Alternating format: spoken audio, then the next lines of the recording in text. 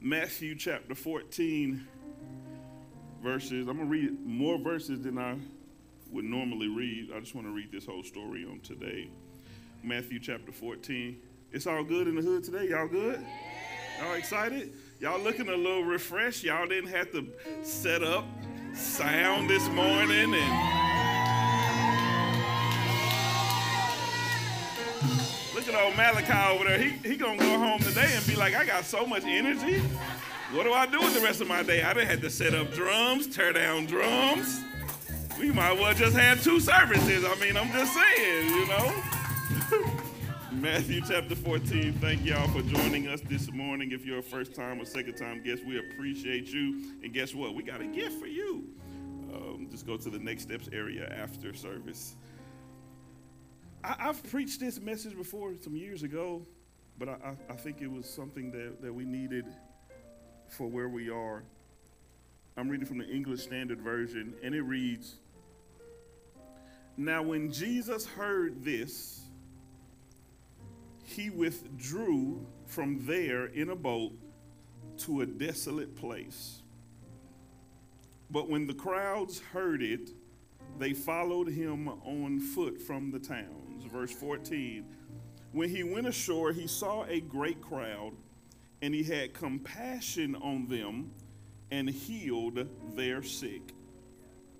When it was evening, the disciples came to him and said, This is a desolate place, and the day is now over. Send the crowds away to go into the villages and buy food for themselves. But Jesus said, They need not go away. You give them something to eat. They said to him, We have only 5 loaves here and 2 fish. And he said, Bring them here to me. Then he ordered the crowds to sit down on the grass. And taking the 5 loaves and the 2 fish, he looked up to heaven and said a blessing. Then he broke the loaves and gave them to the disciples, and the disciples gave them to the crowds. And they all ate and were satisfied. And they took up 12 baskets full of the broken pieces left over. And those who ate were about 5,000 men, besides women and children. On your way down, find somebody that looks way better than you and tell them, I'm more than enough.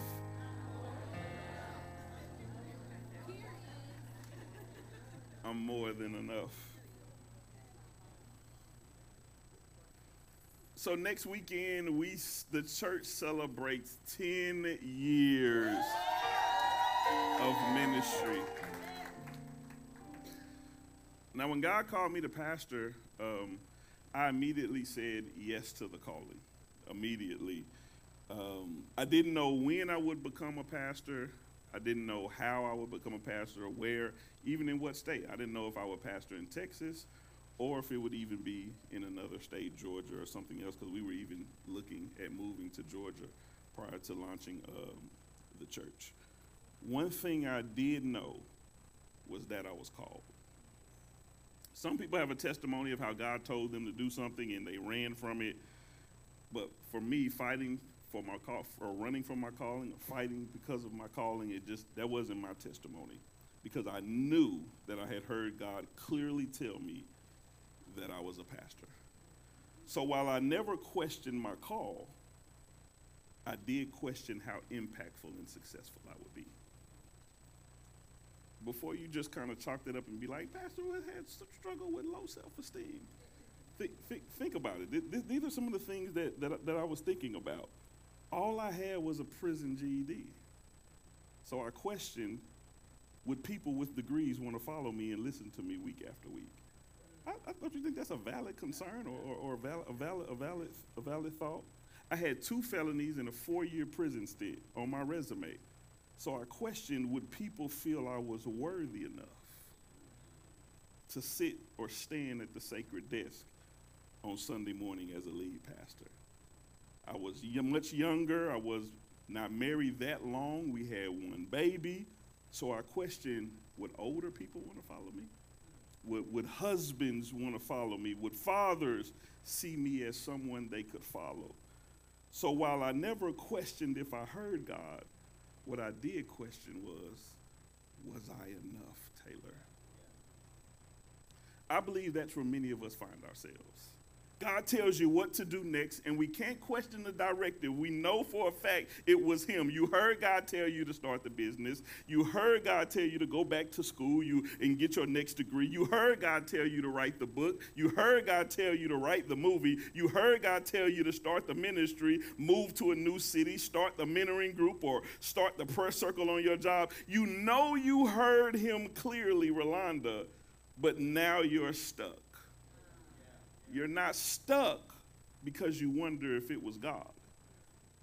You're stuck because you wonder if you're qualified.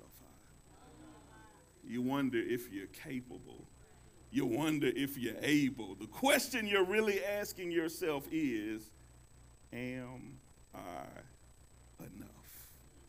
Well, I believe I have the answer for you in one sentence this morning. My first point, write it down, take a picture. If God calls you to it, you have more than enough to do it. That's somebody's sermon. They can just wrap it up right there. Go ahead and give your offering in the black box on the way out and just say, thank you, Pastor. That's all I needed. If God calls you to it, you have more than enough to do it. Why would God call us to do something and us not be equipped to it, regardless of how we examine ourselves? For me, this is our anniversary message. Link Church.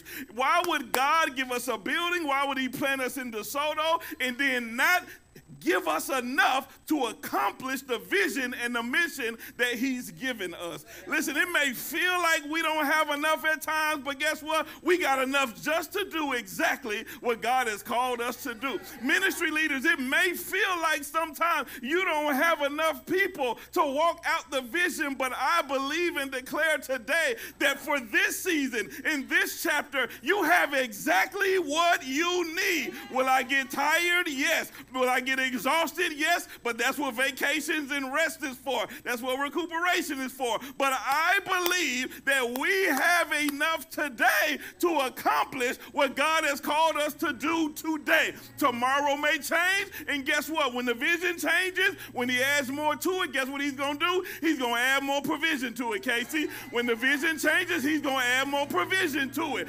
Guess what? He'll give you the vision first, and you start walking, and then he provides. Somebody shout, I'm more than enough. I believe that our text today can help us, you see what God can do with what appears to be not enough. We're just going to walk through the text. Is that okay? You know, y'all don't like to come to Bible study, so we're going to have Bible study on Sunday morning. Somebody said, well, we don't have it. Well, we're going to start having it in October.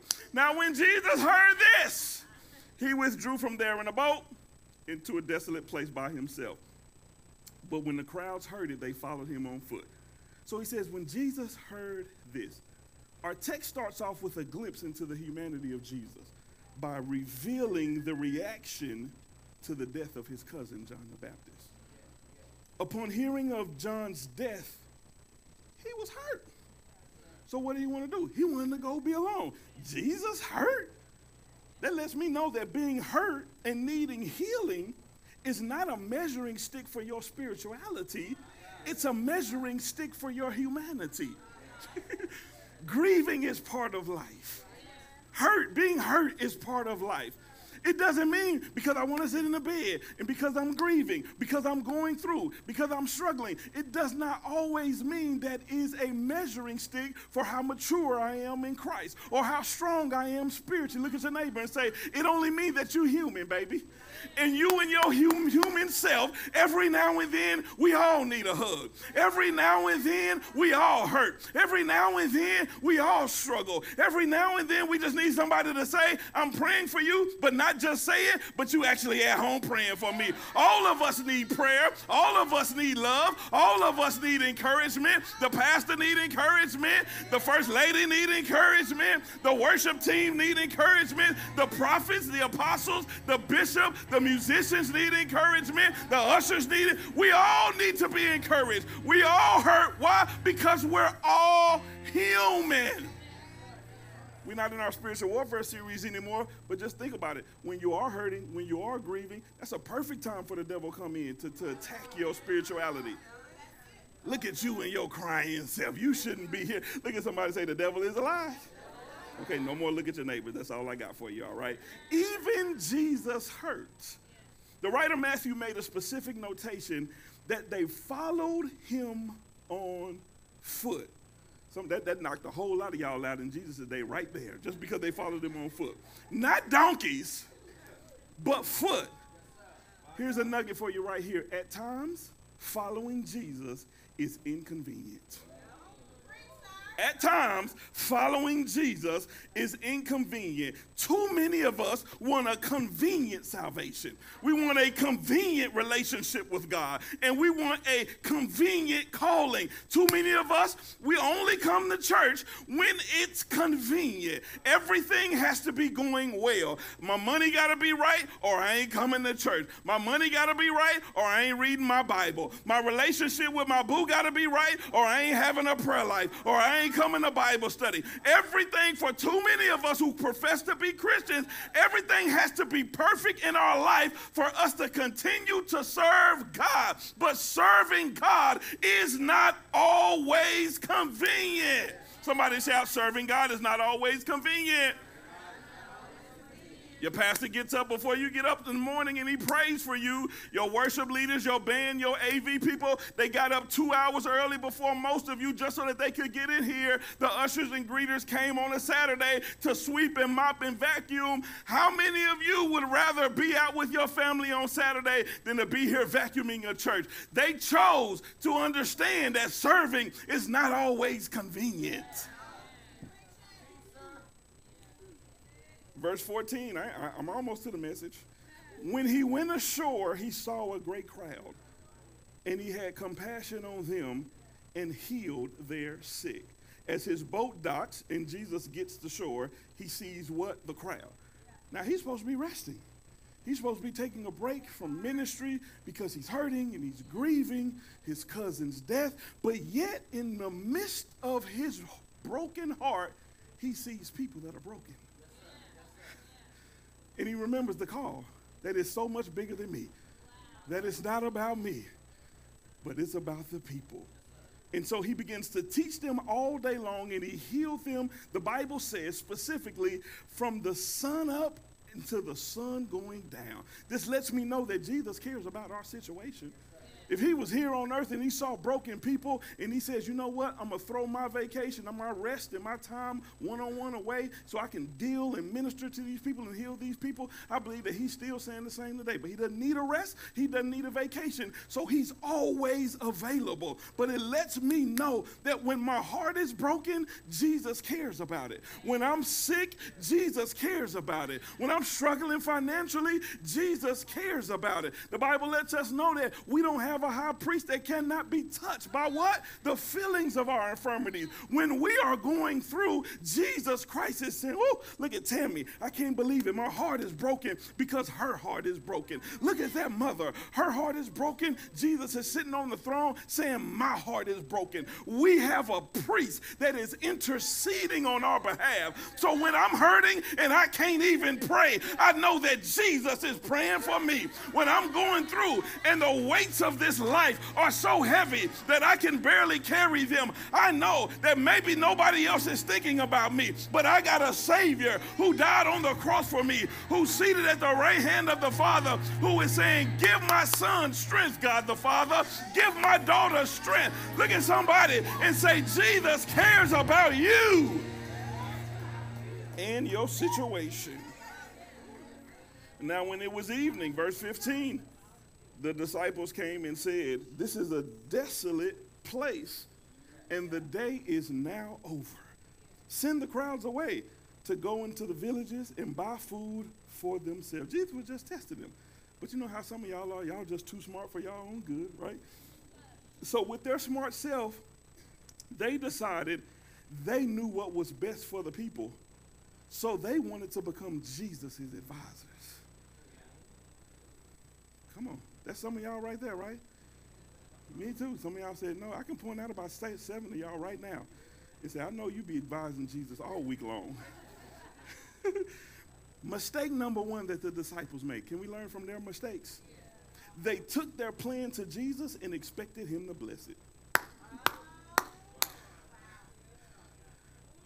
They took their plan. They wrote down their vision, put it together real nice, real pretty, and said, here, God, bless it. I wonder how many of y'all mad at God right now because he ain't blessed the plans you wrote down. But you quoting scriptures over it, right? What scriptures you quoting over your vision right now? Y'all ain't got none? Come on, you got it on your mirror. You getting up every day. I wrote the vision down, and I made it plain. What does that verse really mean? You wrote your vision down. You didn't write his vision down. Some of y'all wrote a wish down. You 37 years old, still writing Christmas wish list. Y'all remember when we was little? Now some of y'all ain't gonna, y'all not gonna, today you're not gonna remember this, right? So when we were little, some of us, we had these big books, these J.C. Penney's books and different things like that. And they had the toy section in it, right? And it came every Christmas, it was this thick. So y'all was online, you know, when some of y'all was online, okay? Y'all online babies, okay? We had the big book, and we had this whole, we go through it, and we had our piece of paper, and mom and dad said, write your Christmas list down, and we going through there, writing down all this stuff, $400 trucks and cars. We want to get none of that stuff. Had 2 or 3 pages of wish lists. Now some of us, maybe because we got used to that, we carried that into our adult life. And that's how we deal with God now. We write these 3-page wish lists. We ain't wrote no vision or his vision down. We've written our vision down. So I'll confess, I've been there too. So before I launched the church, I wrote what's called a prospectus, right? You write a prospectus and you talk about what the mission and the purpose of the church is and what you're going to do, how much money you need, and we send it to other pastors who can support the church before we launch, right? So I had my whole 24 months planned out. Guess what? So we started our church with, 6 or 7 people we was doing Bible study with. So I put a year 2. We was going to be running 150. A year, 24 months. At 24 months, we running 150. That's the plan. Oh, go. Hiya. I felt it in my spirit when I typed it up. That was the Lord, okay? That's what I thought, right? So by 24 months, we're going to be running 150, all right? So when we finally got to 24 months, okay, 10 over here, 10 over here, 10 over here, 10 over. Okay, we got 40. So I'm like I'm 110 people short. So did God miss it or did I miss it? Okay? I wrote a wish list down. That wasn't God's vision. Can I change the way you do it? You sit down and you have a prayer life and you say, God, what do you want me to write down? What do you want me to write down? And because some of us frustrated because you wrote down that by 25 you was going to be married. By 27 you was going to have your first house with a white picket fence. You was getting a mixed crazy dog. You was gonna get a poodle and mix them with a Rottweiler, and y'all be afraid of these dogs. They may be cute, but they crazy, okay? Crossbreeding, okay? I don't know if that's of the Lord, okay? But you wanted your little crossbred dog, your white picket fence, and you was gonna have your pool, and by 30 you was gonna have your first kid. And now you're looking up at 32 and like, dang, ain't nobody even asked me for my number in 2 years. And the one that did was like, please. Like, Lord, what happened to the plan? It wasn't God's plan. It was your plan. It wasn't God's vision. It was God's vision. So that it wasn't God's vision. That was the mistake that they made. What they should have said is, okay, Father, what should we do? What should we do since you are the one who knows the future, since you are the one who has all the power? What should we do? But Jesus said in response to their vision, they don't need to go away. That's pointless. What you're trying to do is not even necessary for us to accomplish the goal. They don't need to go away. You give them something to eat. They said to him, but God, we only have 5 loaves and 2 fish. So Jesus said, the plan you have ain't even necessary. We used to sing a song in the choir in the church that I grew up that said, why are you trying to figure it out when God's already worked it out? And then look, Faith was ready to get up and start singing and directing the choir and everything else, right? Why are you trying to figure it out when God already worked it out? They wasted their time trying to figure it out when what they should have been doing was just saying, God, what you want us to do? What's the best method? What's the process? How many of you have wasted months, days, the past year trying to figure out something that you ain't even asked God yet about?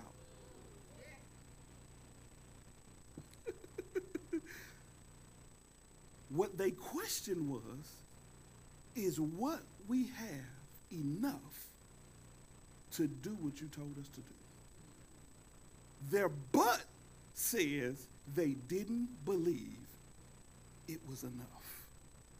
Mistake number 2, they focused on what they had and not who they were with. Write that mistake down.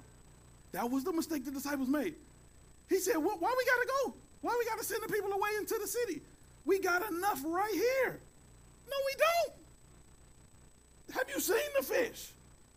And these were somewhat more, they wasn't the fish that you get from Mason's or one of these, y'all Catfish Floor is the place that y'all go. Get y'all a whole fish. Y'all go to Jamaica and get the whole fish with the head. That's nasty.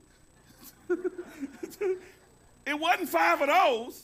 It was more closer to sardine size. It was more closer to that size. You're like, we gonna feed all these people? And 5,000, this just the men. That wasn't even including the women and the children. We gonna feed all these people with 5 sardines and some crackers.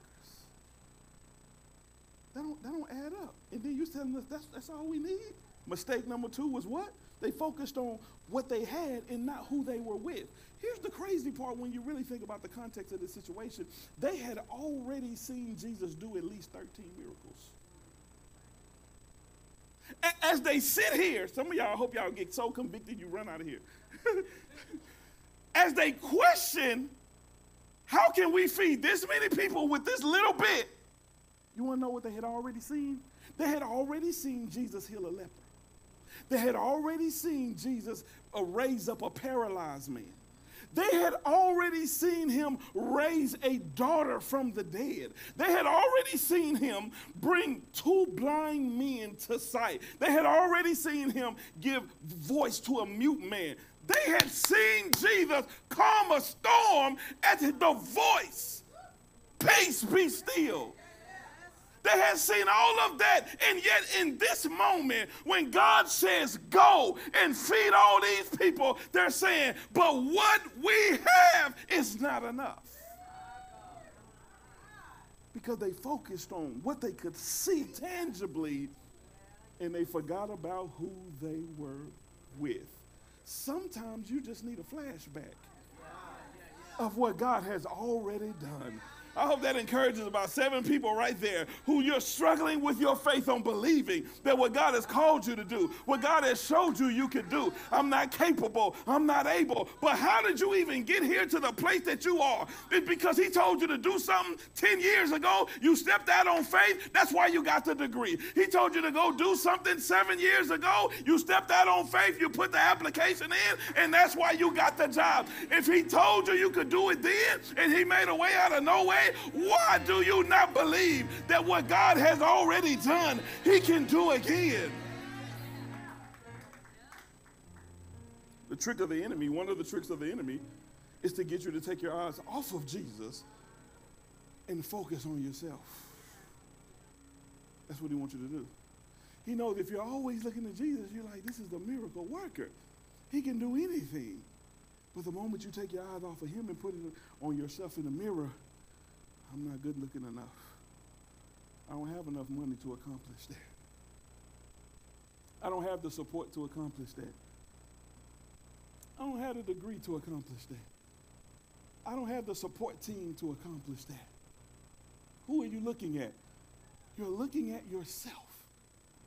And you know what? In reality, you're right. The disciples didn't have enough to do it. It wasn't them. It was who they were with. Who are you with? The goal is not to trust in me. It's to trust in God. The vision is not to trust in yourself to accomplish it. It's to trust in the God who is sending you. Link Church, I promise you, if God sends us, we have more than enough. There's two main nuggets I want to share from this story. He says in verse 18, and he said, bring them here to me. The key phrase here is bring them here to me. The fish and the 5 loaves were not enough alone, but they were more than enough when they got into the hands of a miracle worker. The key to it all was the boy releasing the little that he had. First nugget I want to give you, write this down. When you're in Jesus' hands, you're more than enough. When you put yourself, your gifts, your talents, the vision that he gives you, when you say, here am I, Lord, send me, you are then, Victoria, more than enough. Your worth and your value to this world is not in who you are. It's in who you are in Christ. When I'm in Christ, I'm more than enough. When I'm in Christ, my gift is more than enough. When I'm in Christ, the money is more than enough. As long as I'm doing what he told me to do, he is going to make it more than enough. Somebody shout, God, make miracles rain in my life. Sometimes God will use a miracle, but that's his business. We got to get in the habit of staying out of God's business. Y'all too nosy, worrying about how God gonna do it. You losing sleep behind God's business. That ain't your business. Your nosy self. Wonder how Jesus gonna do it. Jesus, I just want to know what y'all in there talking about. You know, little kids, when you're at home or you got some guests over and y'all go in the room, the kids always want to know what's going on the other side of that door. Just nosy. Nothing in here pertains to you. Just know you're going to eat when the food ready, and we're going to make sure you got all the games and everything you need to entertain yourself while we at this gathering. I believe that's what God is saying to somebody. Just stay in your place. We in the room. We working on this. As a matter of fact, it was already worked out before I even gave you the commission, before I even gave you the mission. So no, we're not even in here talking about your today. We out here planning your tomorrow. Why you worried about how God gonna make it work today? When you're in Jesus' hands, you're more than enough. Verse 19, and I'm almost done. I'm out of here like last year. Then he ordered the crowds to sit down on the grass. He took the 5 loaves, the 2 fish. He looked up to heaven and said a blessing. Then he broke it. He broke the loaves and gave them to the disciples, and the disciples gave them to the crowd. And they did what? They all ate and were satisfied. And it wasn't even just enough. It says in verse 19, and they took up 12 baskets full of the broken pieces left over. So when the fish and the loaves were in Christ's hands, he broke it up just like he needed to break it up. And this leads me to my last point. What you see as lack, God sees as an opportunity for miracles, signs, and wonders. Somebody got to take that home right there. What you see as lack. Can we read that together? On the count of 3, let's see it. And I want you to put I want you to say what I see. All right, you ready? 1, 2, 3. What I see.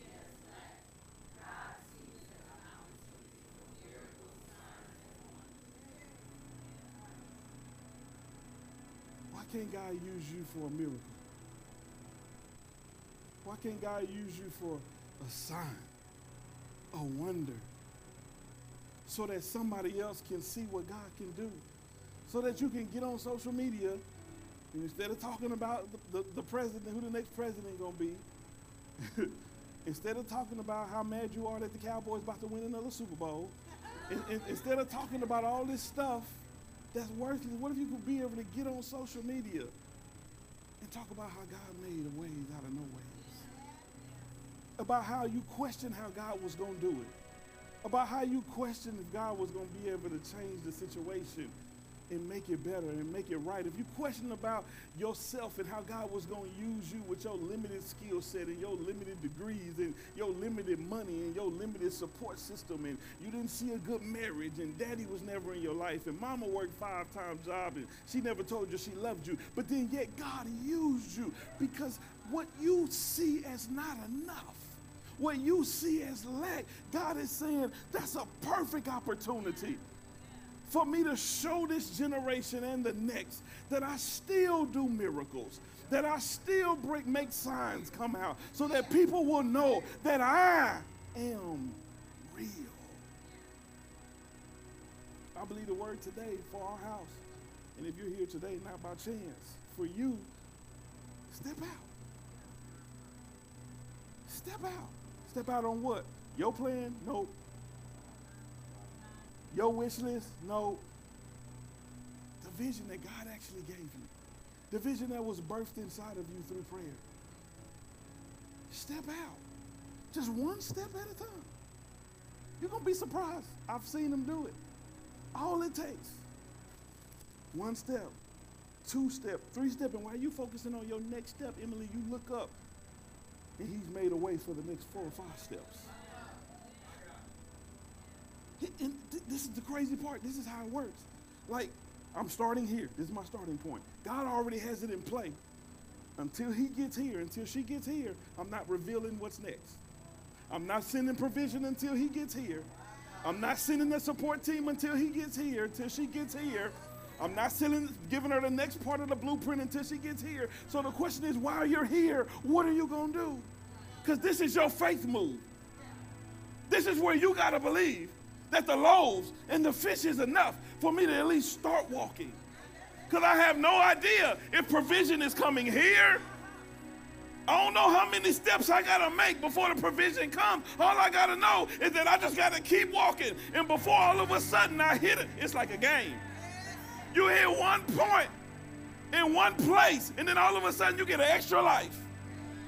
You get provision, you get support, you get more vision, and you get here and God says, all right, now, keep going. I got something else. You keep walking here.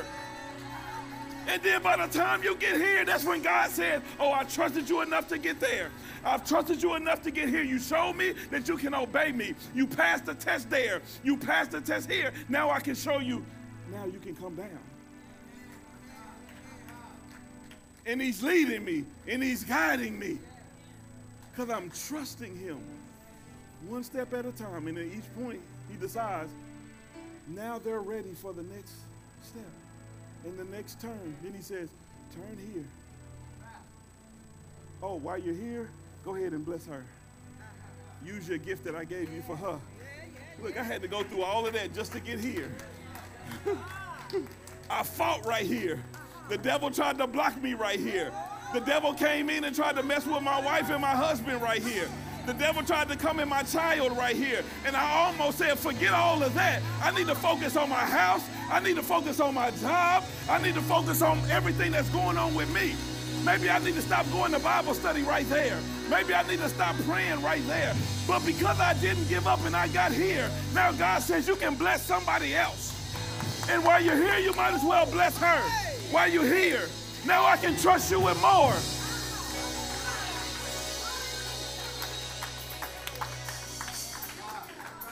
But it all started with you being willing to leave here. You was worried how you was going to minister to that person, how you was going to fulfill that, how you was going to pay for that, how you was going to provide. And God says, I just got to get you to go. You're more than enough. But your confidence is not in yourself.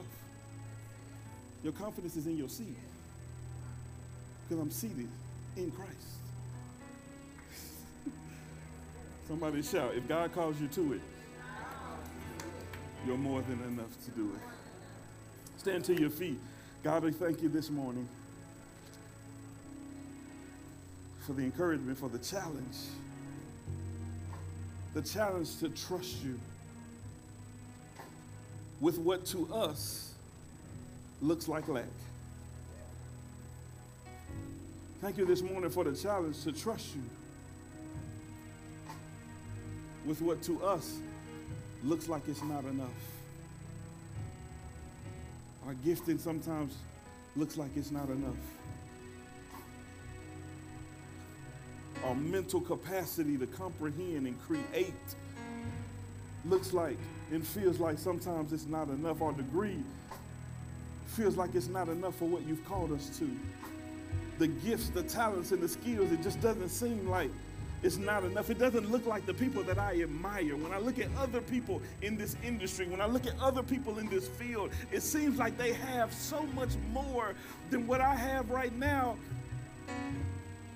But I realize today, God, that I have you. And it's not me that I need to trust in anymore. It's not what I can see in the mirror that I need to trust in anymore. But it's the God who I serve that I trust in.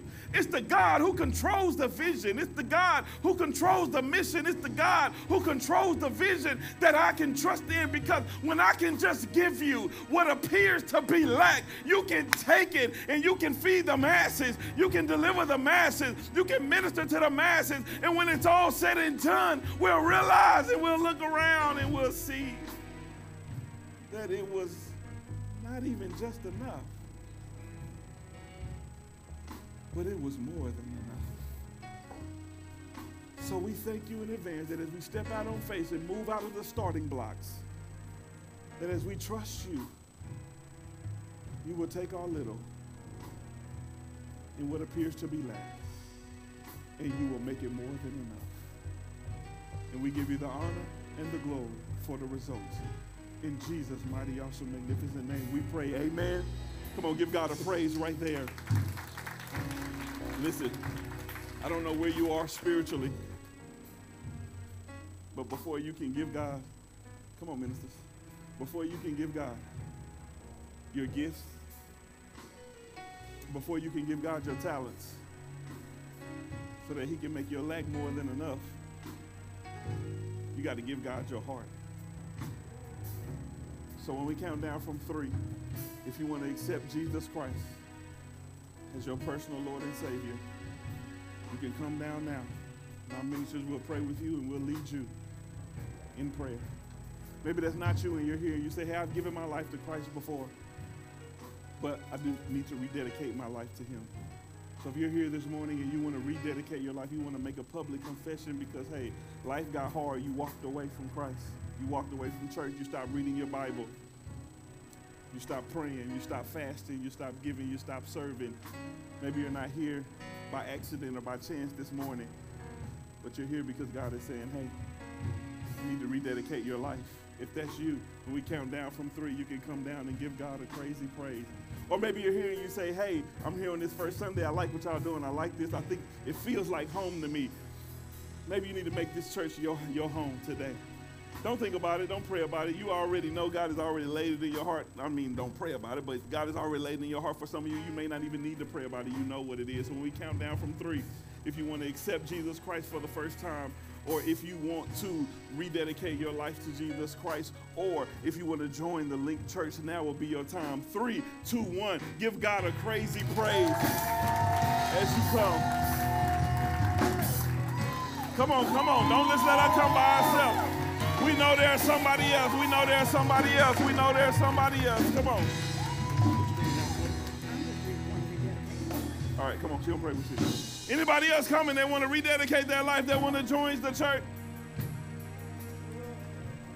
Repeat this prayer after me. Maybe you didn't come down, or maybe you're watching online. You can accept Jesus Christ right there where you are, even in your kitchen, while you're making bacon and eggs, or you're sitting in your cubicle watching this. Just repeat this prayer after me. God, I confess that I'm a sinner and I need to be saved. I believe that you came down from heaven and put on sinful flesh. I believe that you got on the cross with me on your mind.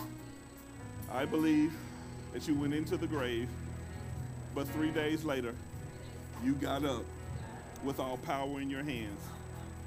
I believe that you're alive today, seated at the right hand of the Father. I invite you into my life to be my Savior and to be my Lord. Fill me with the Holy Ghost. and never let me be the same. In Jesus' name, amen. Come on, praise God for the souls that are welcome into heaven. Listen, maybe you didn't come down because you didn't need to give your life to Christ, but you need prayer. Our altar is going to stay open, so if you want our ministers to pray with you once we dismiss, you can come down and you can get some one-on-one prayer. If you need encouragement, don't be embarrassed. We got time. We'll wait for you. God bless you. We love you. We'll be back here again next Sunday for our 10-year anniversary celebration. We got the gala on Friday night. We got the anniversary picnic on Saturday. And then we're back here Sunday with an amazing guest speaker and an amazing guest worship leader. So don't be afraid. Bring some friends. Let's pack out the house. We love you. God bless you. We'll see you soon.